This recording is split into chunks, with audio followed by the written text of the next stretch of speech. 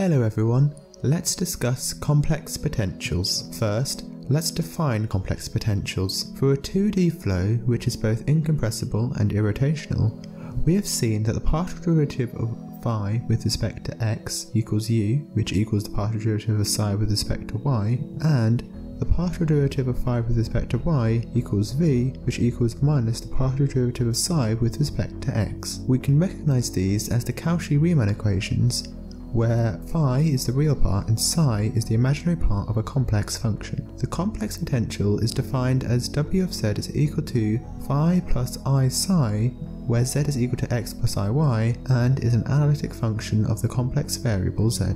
Recall that on a solid boundary psi equals constant, so the imaginary part of w is constant on a solid boundary. Now let's discuss how velocity relates to complex potentials. We have seen that dw dz is equal to the partial derivative of phi with respect to x plus I times the partial derivative of psi with respect to x, which equals u minus iv. Hence, if w of z is given, the velocity components u and v can be obtained immediately without explicitly calculating phi or psi in terms of x and y. The magnitude of velocity at any point is given by the modulus of dw over dz, which is equal to the square root of u squared plus v squared, which is equal to the modulus of u. Next, let's discuss some simple examples of complex potentials. A uniform flow of strength u inclined at an angle alpha has complex potential w equals u e to the minus I alpha times z.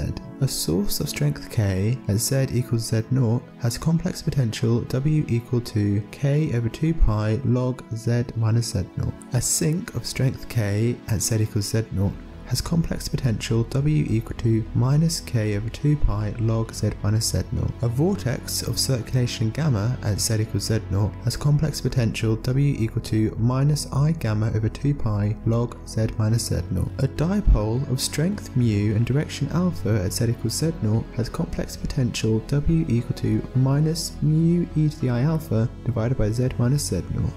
Then let's talk about combining simple examples. As the equations of motion, i.e. Laplace's equation, is linear, we can superimpose solutions. Hence, all the flows we will consider are combinations of uniform flows, sources, sinks, vortices and dipoles. And as ever, thank you for watching.